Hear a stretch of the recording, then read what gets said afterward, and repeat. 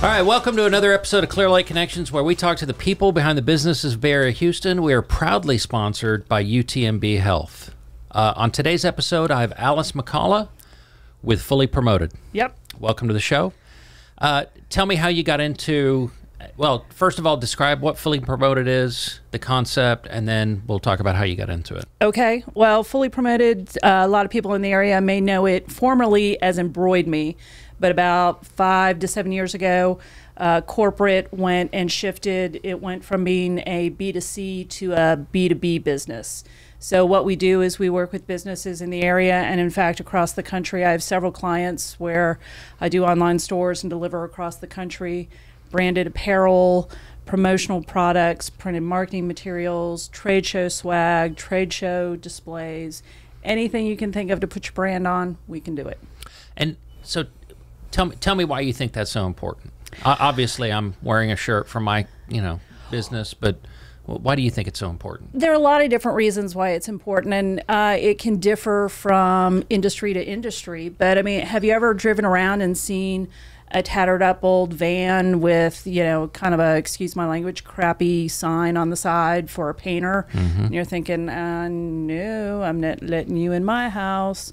Or, the AC guy comes to your house, or the plumber comes to your house, and he is wearing a tattered old T-shirt that doesn't have anything on it. And in this day and age, you're kind of like, do I really want to let this guy into my house? That kind of thing. So it really just kind of presents your team as a team. It presents them professionally. If you've got a brick and mortar location, it makes it easier for your clients to find the staff, find out who's working there, ask questions, get what they need. For the healthcare industry, which is where a lot of my background was, you're dealing with people who really aren't in their best state of mind. They're groggy from painkillers or having been sick. And, the hospitals I used to work with, we had color coding for the scrubs. So you knew if someone coming in the blue, that was generally a surgeon. Someone coming in the pink was going to be a nurse.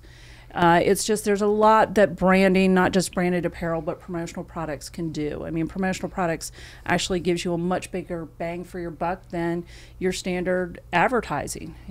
Someone's going to keep a pen or a mug for up to 24 months. And I don't care how good you are on TikTok, that's not going to stick around that long. Yeah, and I'm glad you mentioned pens. I love going to a restaurant and seeing somebody, the waiter or waitress using our pen. I love that, and it's a great opportunity and a great. It's a way to always have your name out there. Exactly, and that's what you want. Is you want your name in front of your client, and a lot of times when they're making that buying decision, and the more they see your name, the more impressions they have. Just it's going to enhance their recall of who you are and their brand. And if it's a quality product and it looks good, that's just going to make that connection that, hey, these people are professional. Hey, they know what they're doing. Mm-hmm. I think I'm going to call them. So it's funny you mentioned swag, because we just finished the new teachers luncheon, and the teachers love the stuff in there. They love it. What are some of the hottest items going right now for swag? Well, in fact, I just sent a presentation off to one of the local hospitals. When you're talking about, say, employee appreciation, right now it's kind of the tech things or things that help them appreciate their downtime, since so many of us have just come off a year of working at home and trying to be a parent, trying to be a teacher, trying to work, do all this stuff. It's appreciating that downtime. So things like tech, we've got a great new product. It's obviously a little pricey, but they're headphones, and you flip them out and they turn into wireless speakers. Or phone stands that serve as both a wireless speaker and a charging unit. Earbuds. Drinkware is always a great product. People think, oh, well, everyone's got one. Well, yeah, everyone's got one, but they have multiple because they want multiple. So the tumblers, those are great things. Bags are always a good one. Wearables, hats. I can't tell you how many hats my husband and I have together. It's just, we should have a whole bedroom for our hats. Yeah, and you're right, wearables. I was surprised that we did a promotion and we were giving away T-shirts. Mm-hmm. And I was really shocked at how people go for a T-shirt. I don't, but I was shocked. Oh, they love them. T-shirts, long sleeve T-shirts, hoodies. I mean, hoodies are a huge thing these days, particularly with the younger crowd, the millennials. Jackets, vests, all of that stuff is just, and nowadays we can even I've got a pair of shoes that have my logo on them. We can even do that. We can do bow ties. We can do surgical caps. You name it. You can do it. Yeah, we can do it. So how'd you get into this business? Well, I've spent about I'm aging myself, 30 years. I started, believe it or not, I started working before the internet was around. So yes, I'm dating myself, but I spent 30 plus years doing marketing and promotions, brand management. Since I've lived here in Texas, I did that for UTMB Methodist Hospital downtown. And so when I hit the age of 50, I decided that instead of banging my head against the wall for someone else, I was going to bang my head against the wall for me. Yes, and I'm banging away on a daily basis. But I wouldn't have it any other way. Yeah, so at what moment do you realize, okay, it's time to start a business? I've been doing this long enough for somebody else. And I guess I'm asking for a friend. Well, it's one of those things. I stupidly have my master's degree from UT, and I thought, oh, I understand P&Ls, I understand accounting, I understand bookkeeping. Yeah, what they're teaching you is really kind of at the esoteric level, the theoretical level. Then when you get right down to it, it's like, oh God, what did I get myself into? I mean, it's when you've just decided that you've had enough of the staff meetings and the let's come up with an excuse why we're doing this in the corporate world doesn't support our goal, doesn't it's just you just get to that point, and some people never will, and that's great too. So on the podcast we've had several stories where somebody's working in corporate America and then they start their own business. It seems like some of them ease into it and they do both for a while. Yep. Or they just say, no, I'm all in from the very get-go, and they start it up. Which of those two did you do? I think I kind of was the latter of the two. So I think in my situation, I almost had the universe speaking to me. So when I drove to work, the old Embroid Me that was here in Webster was located over by the movie theater. Mm-hmm. And I would drive, I'd get on the, expressway or, interstate, and I'd see it, and I kind of, was stalking them online behind the scenes. I was like, oh, they're doing promo products, they're doing branding, no, oh, that's great. Well, at the same time, I happened to answer an ad that just said business available not far from NASA, no. Well, when I called it, it turned out to be that business, that Embroid Me. That owner was looking to sell. Mm-hmm. And I was like, I'm not one of those people that believes in, kind of divine intervention, but I was kind of like, I think maybe someone's trying to tell me something. And so I took the leap of faith. It ended up, she had some issues with what she was doing, so we ended up just starting a whole new franchise, because it is a franchise. What I have is a franchise, and we literally have 8 or 9. We just opened, just opened up over in Sugar Land today, in fact. So we've got them all over Houston, but I'm the only one down here in this area. So tell me about the advantages of going the franchise route. The advantages of going the franchise route are you've got someone to fall back on. You've got someone when my POS system goes down. I can send in a support ticket to the corporate office, and they're going to get back to me. They're going to help me through mm-hmm. it. For an industry like mine, where price points and quality and selection are such a huge part of what we do, it's not just me that's dealing with vendors across the country, it's the whole franchise. And so we have buying power with all the major vendors across the country and, in fact, around the world. And we're just able to get better quality, better price.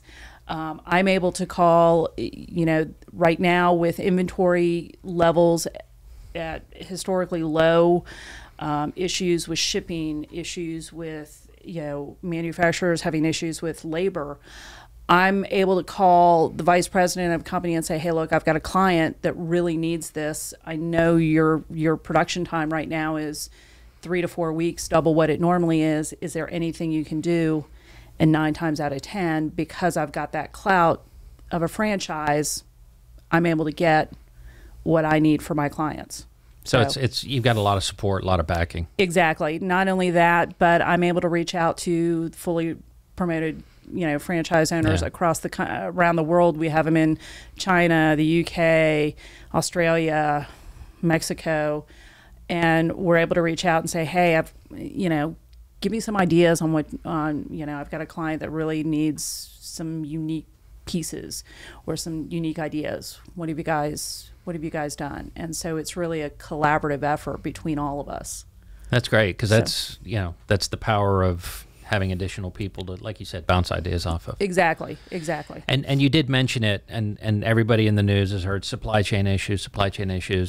How bad have you seen it? How bad has it been? It's bad. What a lot of people don't really realize, so the ship that was stuck in the Suez Canal, I mean, literally it was stuck for what? Less than 2 weeks. Physically, it was stuck for less than 2 weeks. But what a lot of people don't realize is the ships that were stopped because of it, those ships are carrying, product, and they're supplied for a very finite amount of time. And when they're stuck like that, they then have to pull into port, and now they've got an unscheduled stop. They've got all the international paperwork they've got to deal with. It's driving things crazy. The 5 major ports over in China where, yes, I'm sorry to say, the bulk of this stuff comes from, 3 of them were closed down for a period of time because of COVID. And then you have the manufacturers and the suppliers that were closed down last summer because of the mandates by their states. They're trying to open back up, and they can't get people hired. So one of my vendors, I called and they said, look, it's going to take us 18 days to imprint these tote bags. I said, all right, fine. Send them to me blank. It's going to take us 12 days to get them out of the warehouse. I was like, what? Wow. Like, we're so short-staffed in the warehouse, we can't even ship blank product for 2 weeks. So it's going to get worse before it gets better. So one thing I've been telling all my clients, whether you're buying from me, the whole Christmas in July thing is not a promotion. It's a call to action. If you want customer appreciation or client appreciation gifts, employee appreciation gifts, you need to be buying now. Trade shows, if you want swag for your bag, you need to be buying it now. You're better to be safe than sorry. Yeah. You're better to buy it and have it on hand. Like we rushed to get Texas EquiSearch. They were doing a big event this weekend, and so we were rushing to get some stuff for them. We got it in, and they called and they said Harris County has shut it down. So, so you're better off to have it and hold on to it maybe for a later event than be sitting around going, I wish I had. Yeah, and I'm starting to see events start up again. So if you're not getting it now, you might show up empty-handed. Exactly. You're going to need it at some point, so start on it now. And so have you noticed kind of an uptick in requests coming in? Oh yes, absolutely. I mean, one of our big clients, they're a manufacturer of non-lethal firearms, and they have distributors across the country, and so we have the online store for their distributors for their display things, tents, tablecloths, pop-up banners, and they've just been coming in because they're doing a lot more of that stuff, and so we're seeing orders come in almost daily for those. Well, so, awesome. Yeah, so it's always refreshing to hear how, especially in this area, people are buying into Bay Area. Things are getting better. People are working. People are getting back to doing the things that we did before all of this. So absolutely, it's nice to hear that. I don't know if it'll ever get back to absolutely normal, but it's certainly getting back to a feeling of better. Yeah. It's people are tired of everything we've gone through over the past 19 months, and while we still all need to be cautious, I'm the mother of a young child, so I've got that kind of with the school thing. I think we all just need to be cautious, look out for each other, and just and get something other than hand sanitizer as Exactly. swag gifts. I think Exactly. everybody's got enough of that. But hand sanitizers are still good, so people still like those. But yeah, let's go with something different. Yeah, You know, let's all know we have enough of that. Exactly. Yeah. Exactly. Well, Alice, it's been a pleasure. Anything else you'd like to tell the audience before we part? No, just give us a call or stop on by. We're in the shopping center with Half Price Books, and stop on in and let's see how we can get you fully promoted. Awesome. Thank you. Thank you. Hello, Clear Lake Area Chamber of Commerce members and Bay Area Houston. If you're a business wanting to expand your customer base, give back to your community, think about the quality of life around Clear Lake area, think about joining the chamber. Go to clearlakearea.com for more information.